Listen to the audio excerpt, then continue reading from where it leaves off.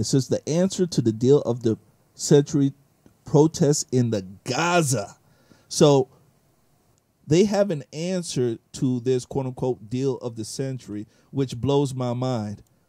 And their answer here, ladies and gentlemen, is to adhere to the rights that are embodied in the refugees' right of return. So they're going back to the right of return, which they said that, hey, no, we're going to end the right of return. And they said the right to self-determination and the establishment of independent and sovereign Palestinian state whose capital is east of Jerusalem. I mean, my goodness gracious. When you get this type of response, Barry, I mean, where do you go from here? Well, it's tough, Jermaine, and I've been in East Jerusalem, and I've been in the area they're talking about making the capital of a Palestinian state. And in Trump's deal of the century, they get a capital in East Jerusalem. The problem is, philosophically, we're now going on the fourth generation of Arabs there who have been taught, kill all the Jews and wipe out Israel.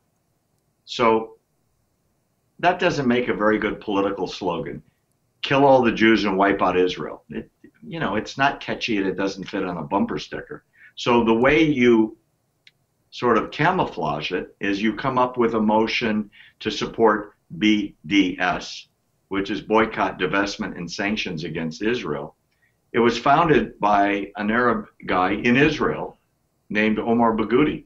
And he proclaims on his website that the purpose of the BDS movement is the destruction of the state of Israel. But like I said, not a good bumper sticker.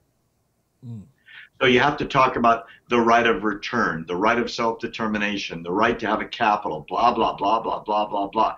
They can have almost everything they want for the people that are living there now, but they have to give up violence. They don't want to give up violence, Jermaine, because it doesn't sell well. And the Palestinians have a support group called, get this, the Democrat Party in the United States. Why?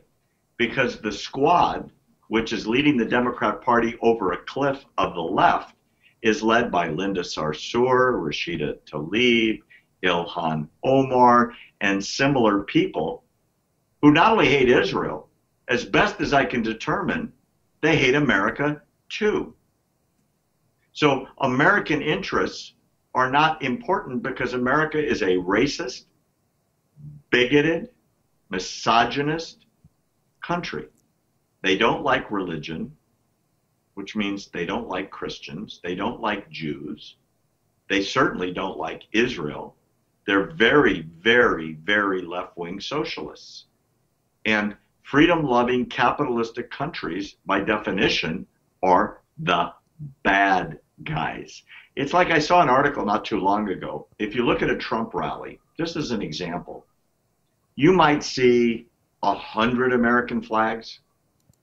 I'm not joking. Hundreds of them in the arena of 30,000 people who have been waiting for 2 frickin' days to glimpse the president from the back row of a 30,000 seat arena. Do you realize in all the Democrat debates up till now, any guess on how many American flags have been flying? 0. Right on, my brother. 0. Because to them, the American flag is what? Oh yeah, racist. The country is racist. The Constitution is racist.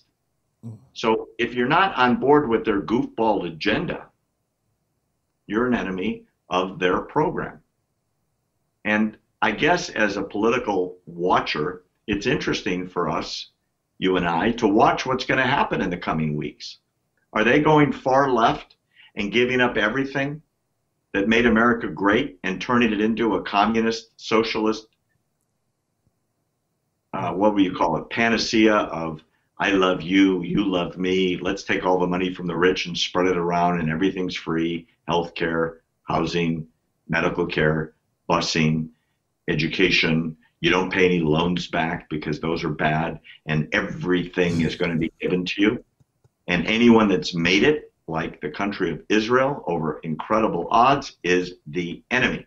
And Venezuela, well, they made it a little few mistakes, but they and Cuba and the Soviet Union and China are better than America and better than Israel. It's very hard to like Israel because it's an explosive capitalistic, and they brag about it, economy. It's one of the fastest growing economies on planet Earth. It has more Nobel Prize winners per capita than every other country on Earth put together.